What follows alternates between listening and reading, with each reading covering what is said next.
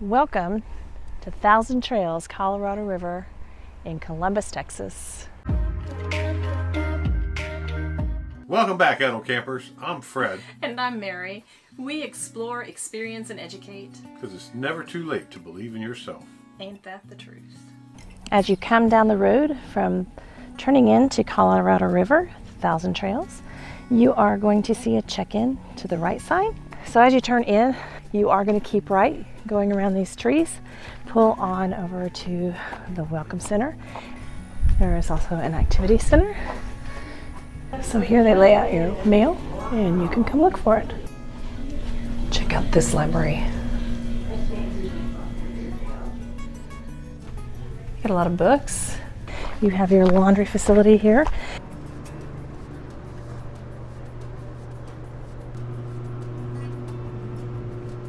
Cute little playground by the laundry center, along with a picnic table. So not only can you do your laundry, but if you have young children, you can put it in and allow them to play. They did host a hot dog and hamburger cookout the other day. There is also a horseshoe pit. And they said that the activities and library and other things were going into this old farmhouse for a while when they renovate the Welcome Center at the front.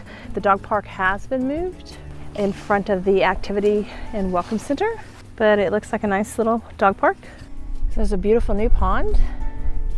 Also new 50 amp sections, full hookups. They are an upgrade, so if you're a Thousand Trails member, they will cost you $10 extra. And as you can see, there's lots of RVs taking advantage of the upgraded sites.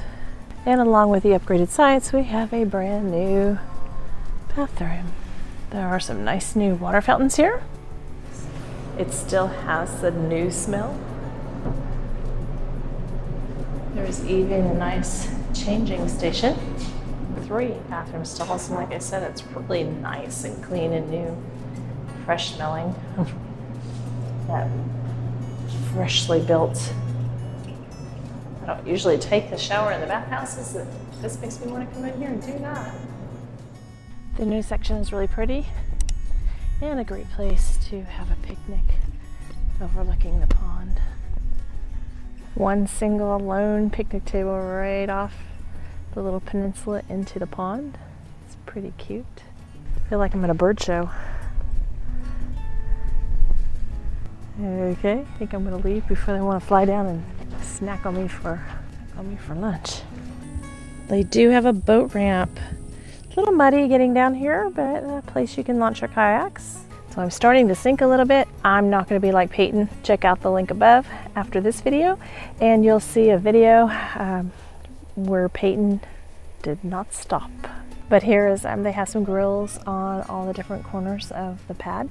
Lots of picnic tables, and kind of like a little stage area. So definitely a pretty cool social place. So this is your mini golf. It's pretty huge. They look like they're pretty well taken care of. Par 1. Not too bad.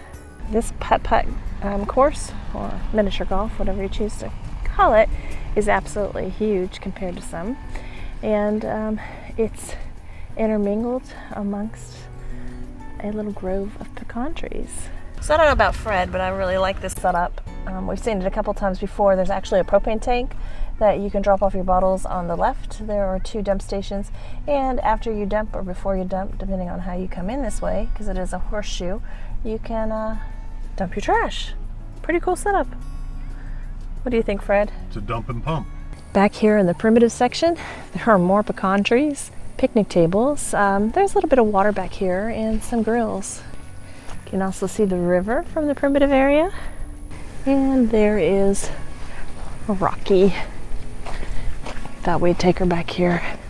We don't get her out as often as we want yet, but stay tuned.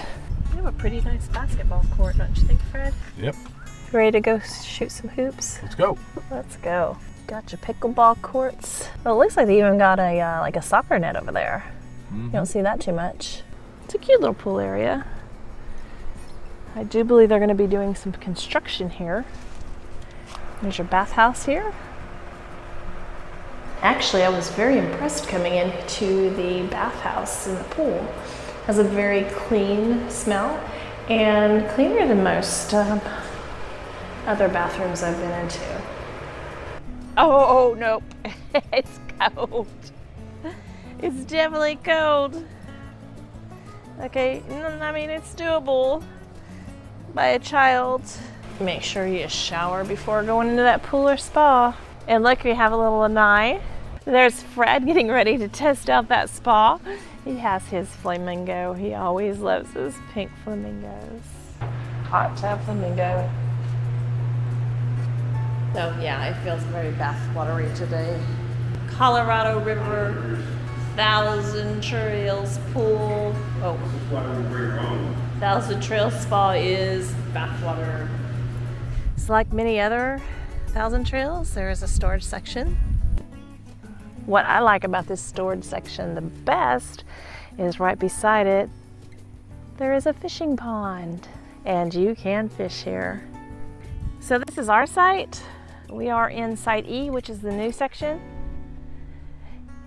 Very big spot. New picnic tables, new fire rings.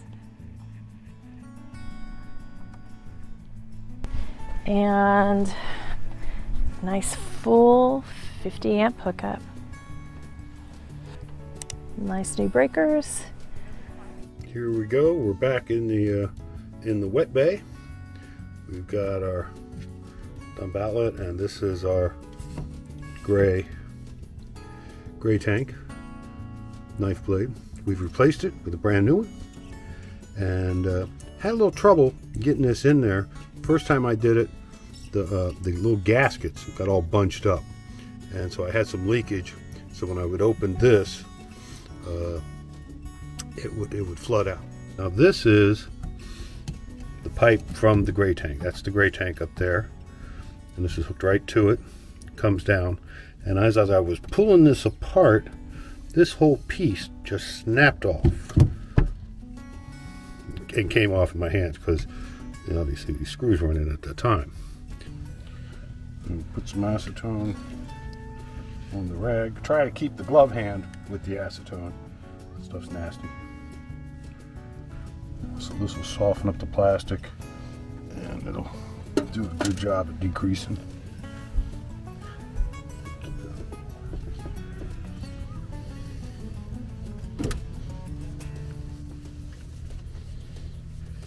What we got here is JB weld. This is the marine weld, and when you're doing something like your gray tank, even your black tank, you want something that doesn't mind water. This stuff doesn't mind water. If you've never used this stuff, it's actually pretty simple. You take this cap, this one's not used, so you twist it and then pull on it, set that aside, and I'm going to try to only use half. What it does, it dispenses it evenly. That should be enough. Oh, and a little tab to grow on. And then once again, usually you open something like this, it's like super glue. It's good for one use. That's why we're going to mix it up.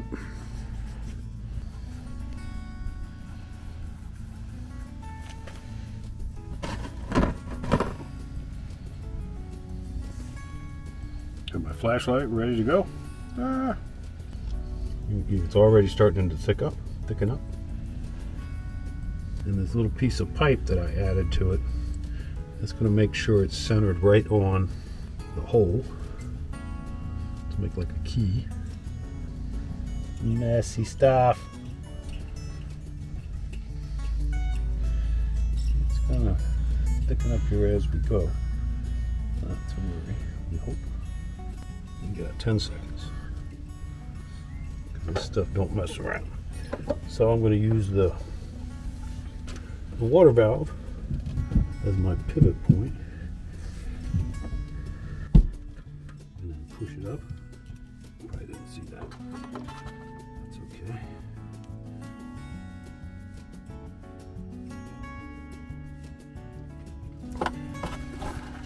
Can you see in there? I don't think so. So I'm just going to sit here the rest of the night and just hold this. About 3 o'clock, could you bring me out some coffee, baby? Sure. So I took the JB water weld putty, I've mixed it all up together, and I've made this rope, which should be long enough, and I'm going to go smash it up against there. So I've taken the putty, wrapped it around the nozzle twice, and now I'm going to massage it in, try to get it as flat and wide as possible, and that should add some extra support. Okay, there you go. Now I'll just wait an hour and I'll check on it then. It was actually looking pretty good this morning when I came out. The epoxy had done a great job. So I'll wait an hour and I'll put it all back together. All right, it's time for your Colorado River Cellular Service Report. Well, T-Mobile takes the quick lead with 68 megabits per second. Pretty impressive. AT&T is second at 24.7, and Verizon coming in last at 21.3. All very respectable cell service signals though, so you ought to be able to watch anything or listen to anything you want. Take care, we'll see you next time.